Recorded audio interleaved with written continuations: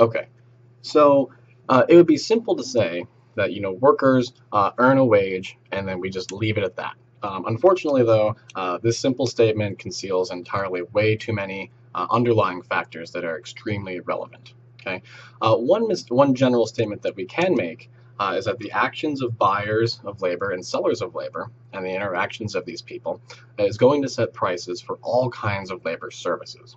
Okay, in the broader sense, these prices provide information to the market as to the relative scarcities and wants of societies. So if we think about it, right, if we see the salaries of, let's say, doctors rising, okay, so doctors are now getting paid more, well, that tells people that there's more need or demand or desire by society for doctors. And so what that will do, right, is it will induce some people who were thinking, oh man, I don't know, do I want to be a lawyer or a doctor, right? And if you see salaries for doctors going up and salaries for lawyers staying the same, or as they're actually doing, going down, right?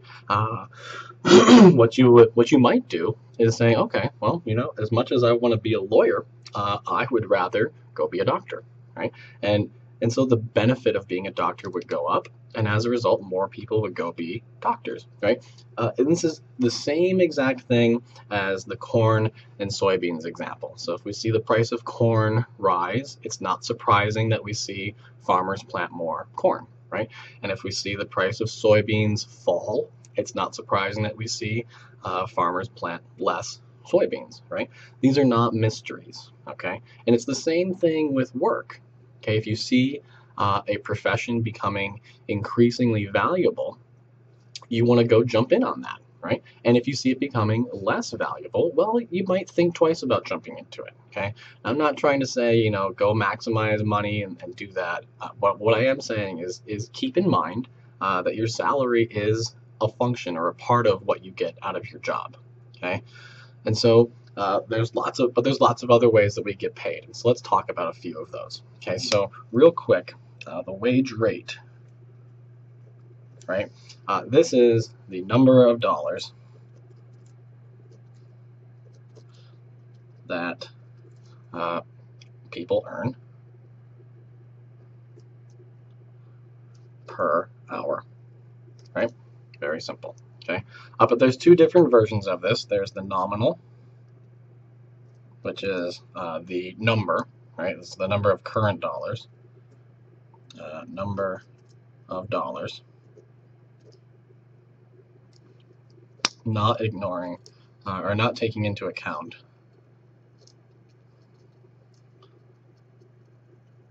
inflation, right? And then there are real dollars, or real wage rate, I should say. The real wage rate is a measure of the number of dollars that attempts to take into account inflation. So this does take into account.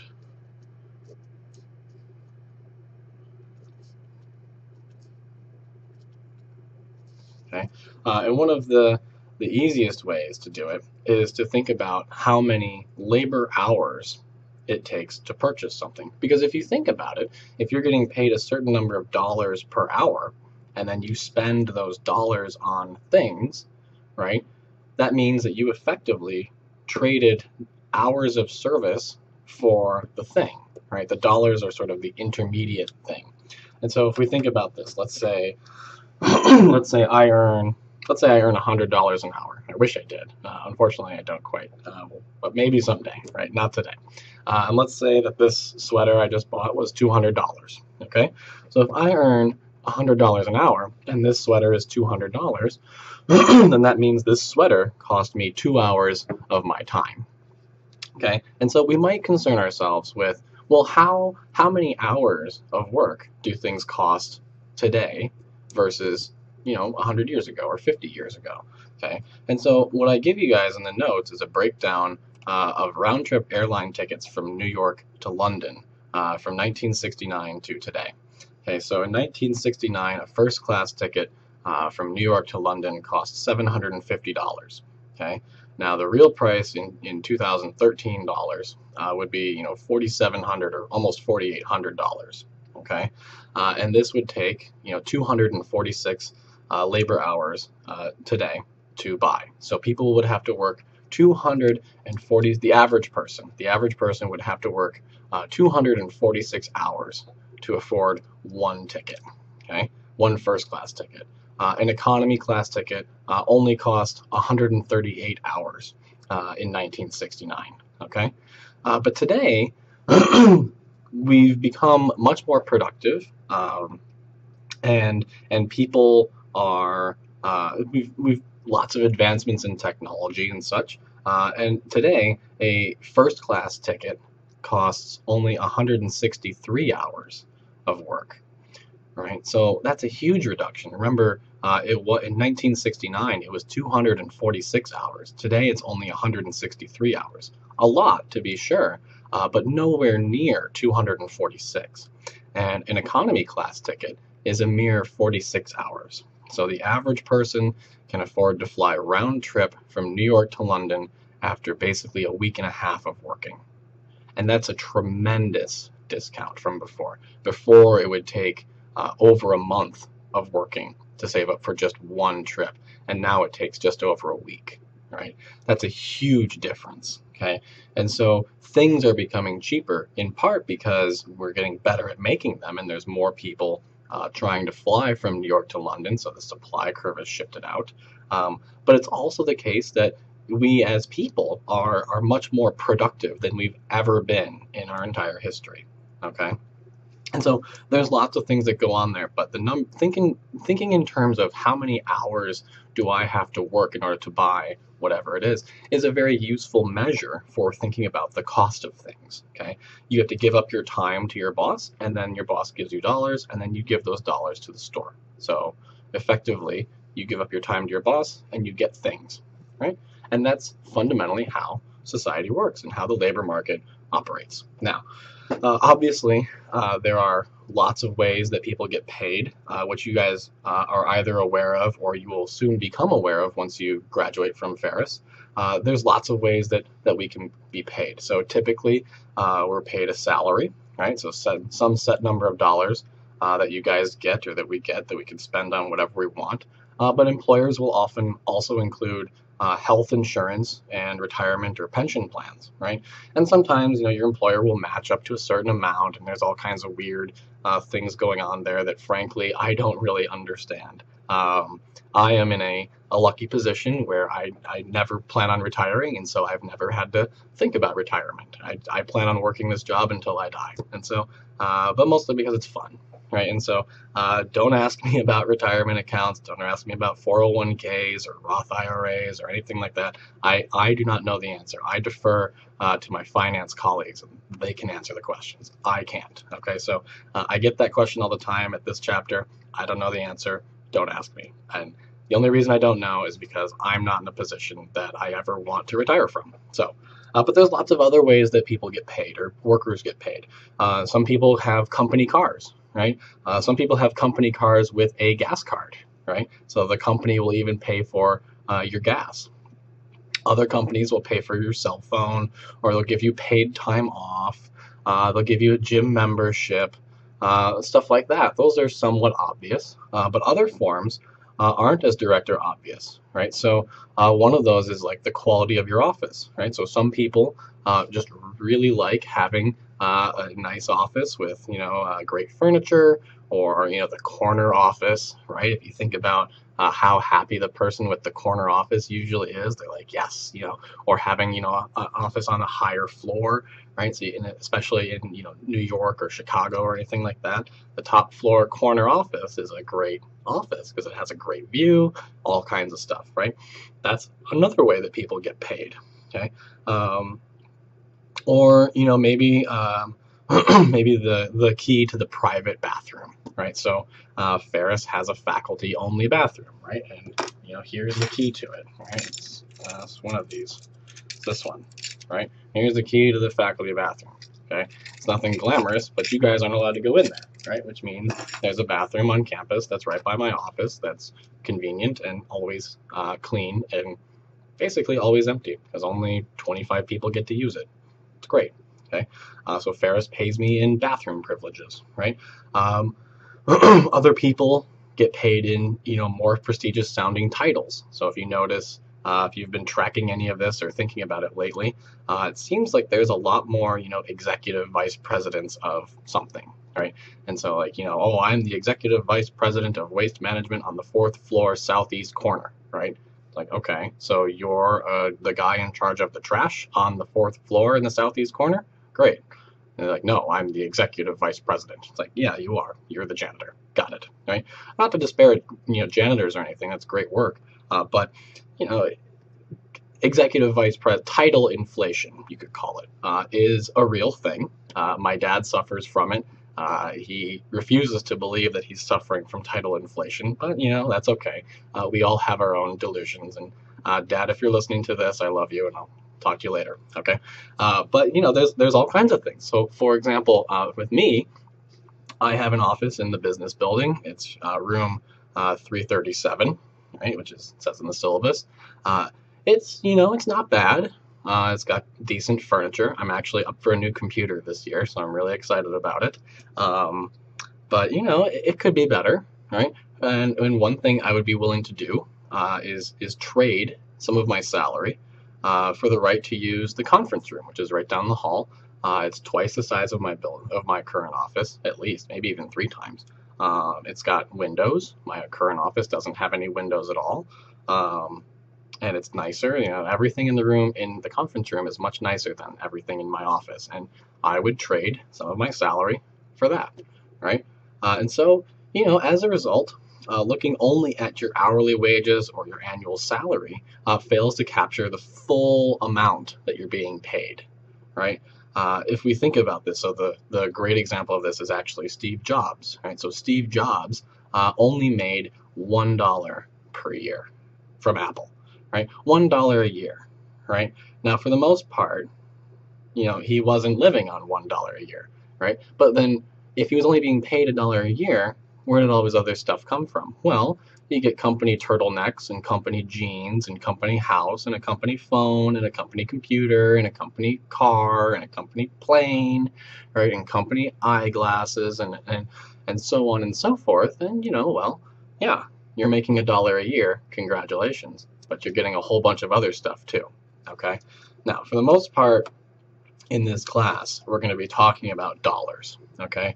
And so what we're doing there, when we're talking about dollars, and what I want you to keep in mind, is we're going to be talking about what's called the monetary equivalent, which is basically saying, I'm going to find the dollar value of this thing that you're being paid. So let's say it's a company car, and you value having that company car at $2,000 per year. So I know that $2,000 and the car are essentially the same thing to you, okay? And so what I'm going to do is I'm just going to take that $2,000 car and add it to your salary, right? And so if you're making, let's say, $10,000 a year and you've got a $2,000 car, well, you're basically being paid $12,000 per year. Now, as it turns out, there's lots of advantages to paying people in fringe benefits, if you want to call them that, particularly health insurance, by the way. And we're going to talk about that later on in the semester. But for right now, I just want you to be aware that there's lots of different ways that people get paid, and that these things are worth some number of dollars, which we can add to that person's salary. But their salary alone does not capture everything. Okay? Now, moving on, if you think about it, like we were saying before, businesses must simultaneously ask and answer, what should I produce?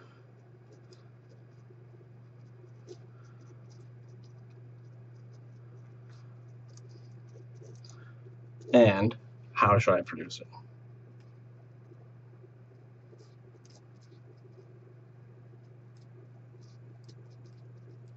Right? They want to know what should they make and how should they make it.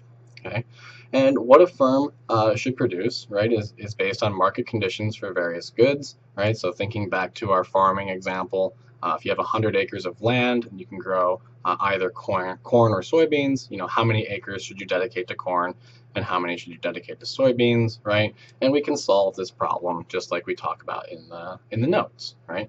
If we make a whole bunch of simplifying assumptions about corn and soybeans and how to harvest them and everything, we can recognize that you should plant the crop that yields the most profit, right? And so you do that, right? But we'd also want to determine whether we should use a large amount of workers and only a couple machines, or should we use only a couple workers and lots of expensive machines, right? So imagine you have 5 workers. All right, this is where I reveal my abysmal artistic skills. All right, so if I have 5 workers, all right, here's my 5 workers, and they each have hand tools. So I'm not going to draw hand tools because it turns out I'm even worse at drawing hand tools than I am at drawing people, right? Let's say they each have hand tools, and each one costs $100 each, or $500 total. All right, 5 workers times $100 each. Leading mathematicians tell me that 5 times 100 is 500. Okay, and so there we are. Alternatively, I can hire one worker, and let's call this a tractor, which is a square with another square on top of it, and some circles for wheels, and it probably has an engine block somewhere. Yeah, there we are. That's a tractor. Okay, so I can hire one worker plus a tractor, and this combination costs $1,000. Okay, and let's pretend that both of these are equally productive, okay, and get the job done exactly as well as the other in exactly as much time, right? So there's no difference. You are completely indifferent between hiring these guys and hiring this guy, okay? No difference whatsoever, okay? Which one would you pick? Would you rather hire the 5 workers for $100 each, or the one guy with the tractor for $1,000? Okay. Well, the obvious answer is this one, right? You're getting your farm plowed or whatever's going on for $500 instead of for $1,000, given that you want to reduce your costs as much as you can, right? You save money by hiring the 5 workers, okay? And so at some level, the wage that prevails, and by the way, what's the highest you'd be willing to pay these 5 workers, right? So given that these are your 2 options, this person will not work for anything less than $1,000. What is the maximum you'd be willing to pay? And let's say you have to do this. You have to pick one of these, okay? So not doing is not an option. Let's say that you have these 2 choices. You have to make one of them. What's the highest value that these 5 people could charge you? Well, they could charge you all the way up to $999.99, and you would still pick them, right? Because this number is still smaller than that number, okay? So at some level, the wage that prevails and that workers receive will be determined by their opportunity cost. If someone else is willing to pay them, a higher wage than they're currently earning, then their opportunity cost of working on the farm, or for you in this example, will have risen. And so if we want to keep employing them, we're going to have to cover their opportunity cost by paying them at least as much, if not more, than the value of their next best alternative source of employment. Okay, so let's think about, let's say you're currently making $15 an hour working your job, and I come up to you and say, hey, I'll pay you $20 an hour to come work for me instead, right? Well, what are you going to say? Well, I hope you say yes, right? Evidently, I value your hour of time more than at $20 an hour, or at least more than that, right? And so hopefully you come work for me. Well, if your current boss wants to keep you, now they have to pay you at least $20 an hour. Otherwise, you're going to come to me, right? So that's all we're saying there, is that if someone comes up to you and offers you a higher paying job, then your current employer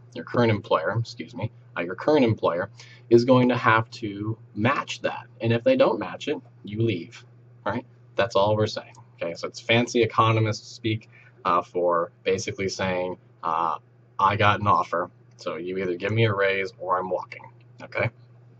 But one thing we're going to leave undiscussed, at least for now, is the idea behind being underpaid or overpaid?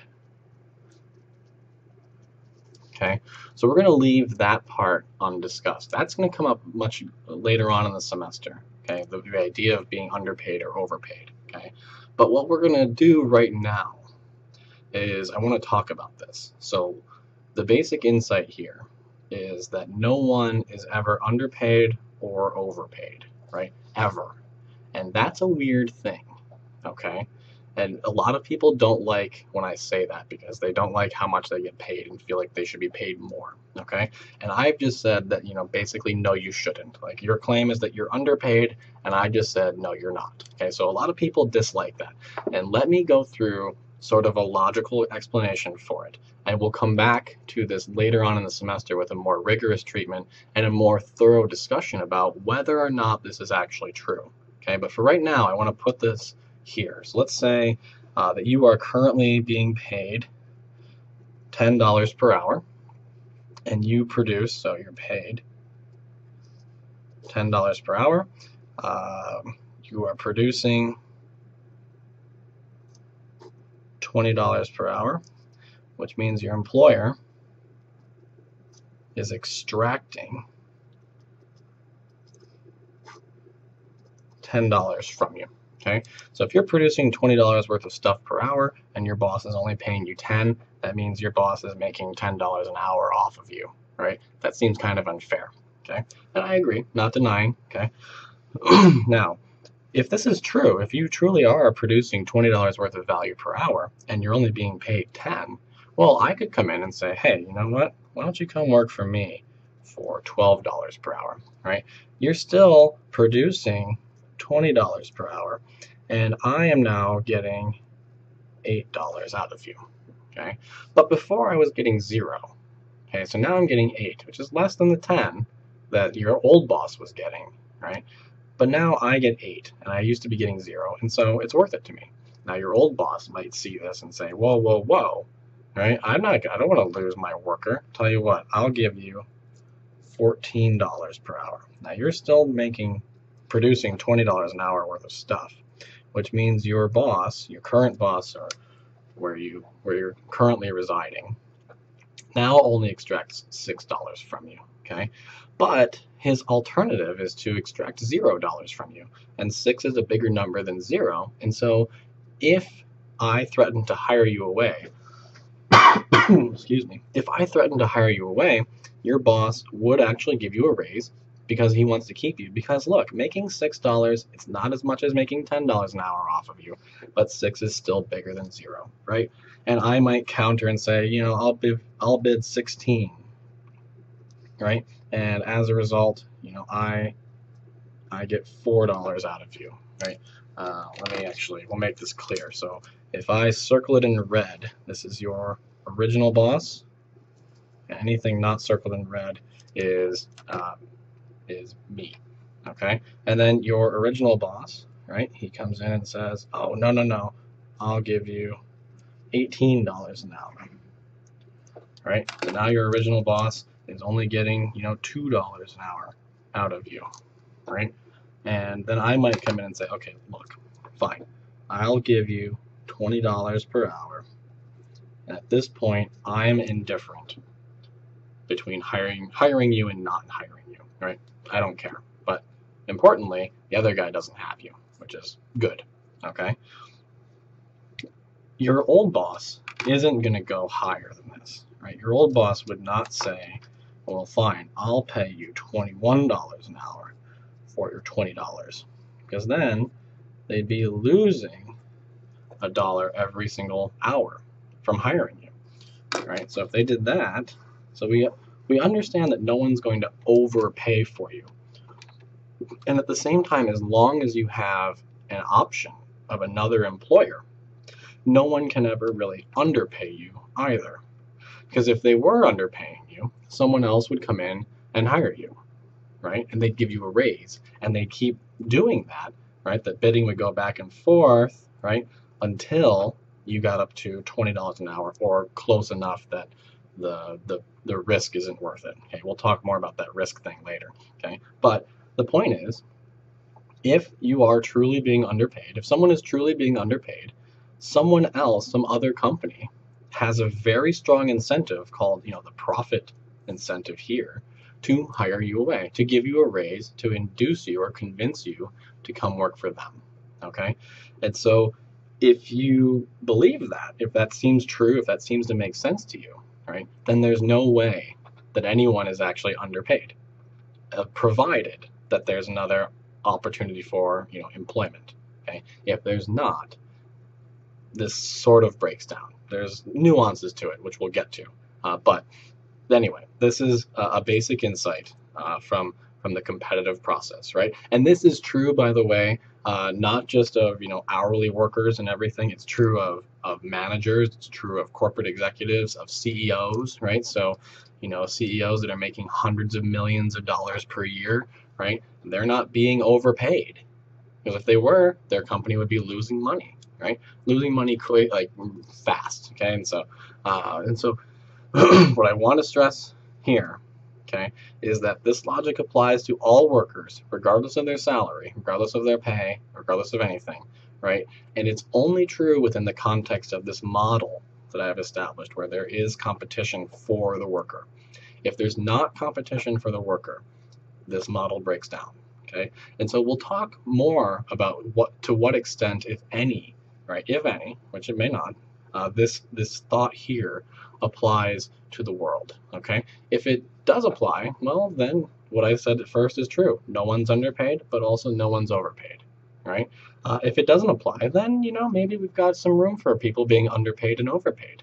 We'll find out. Okay, but for now, let's just start here. Let's just start with this idea here, and we'll build from that. We'll start here. This will be like our foil that we'll build off of and question throughout the semester. Okay?